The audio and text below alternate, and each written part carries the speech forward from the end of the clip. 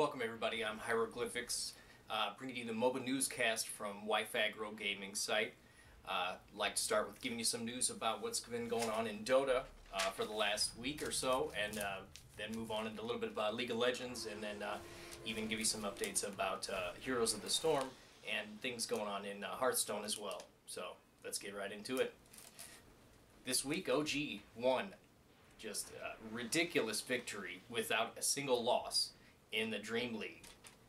And then before that even they got into the Frankfurt Major, which is amazing for such a young team. They won.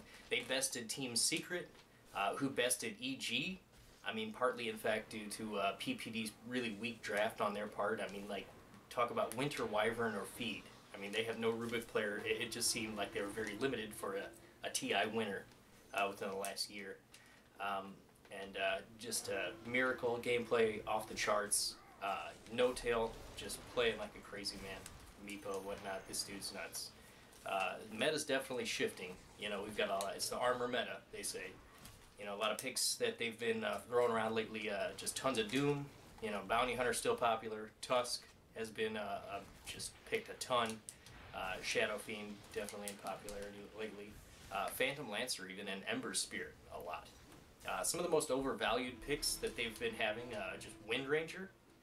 To be honest, RTZ played one game against Secret as Wind Ranger, and I totally forgot that the guy was even playing. Not a damn play made on that character at all.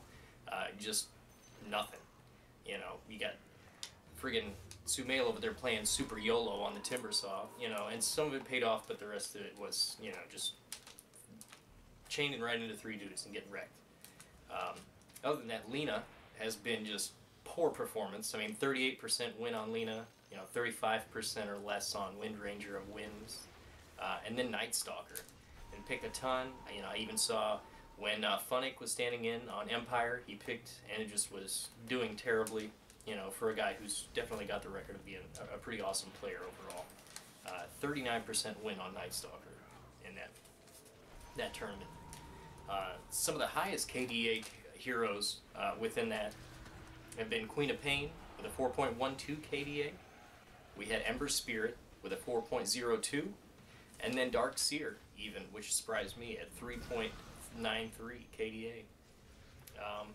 You know, other than that Funnick stand-in on Empire, we also had Hvost standing in on Empire as well. You know, to be honest, didn't go that great.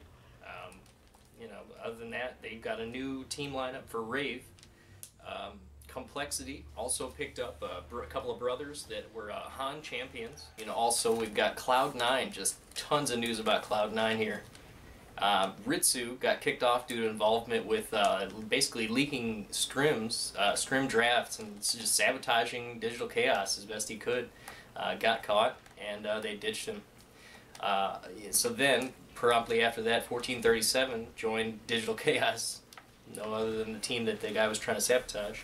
And then shortly after accepting the fee for that transfer, the team just folded. There is no Cloud9 Dota. Other than that, they've got also Loda, the TI3 winner from Alliance, actually had some beef with one of the casters at a CSGO event. This guy got physical. Basically, is alleged, you know, we're not sure exactly what happened, but there was an alleged headbutt, some choking also, and it just obviously just did not go well. Summit 4 redemption votes are no longer possible, they say. And to be honest, I forgot all about that feature. In League of Legends, this, again, is the team where NBA team owners buy in. They also now have a Taiwanese pop singer who started his own League of Legends team. They've also reported Darshan reportedly random drug tested via cotton swab, or mouth swab. I guess hopefully looking for performance-enhancing drugs such as Adderall and whatnot. I wonder if anybody had a piss test for Red Bull. Yeah, whatever. In Blizzard news, they're currently suing the makers of some bots used in WoW, D3, and Heroes of the Storm. It's titled Storm Buddy, Demon Buddy, Honor Buddy.